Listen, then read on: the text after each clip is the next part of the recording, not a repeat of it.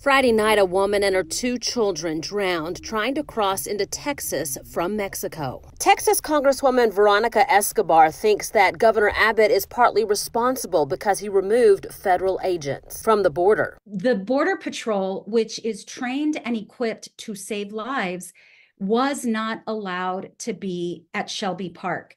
And by not being allowed, that means their equipment was not allowed, and it means they did not have visibility. This has caused an uproar from the Texas Democrat politicians, with some calling for a temporary moratorium on asylum seekers. Ending asylum entry now on a temporary basis is a humanitarian act to protect migrants. The border issues have prompted a video circulating on social media that bothers State Representative Eddie Morales. This weekend, several community members expressed concerns to me about a video circulating on social media calling all patriots, in quotes, to organize and come down to Eagle Pass in late January to protest the alleged invasion taking place.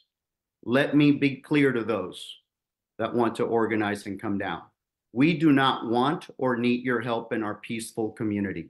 Governor Abbott has previously stood firmly on his stance on the border. We reached out to him today to see if he has any response to the Texas Democrats. We have not heard back from him yet.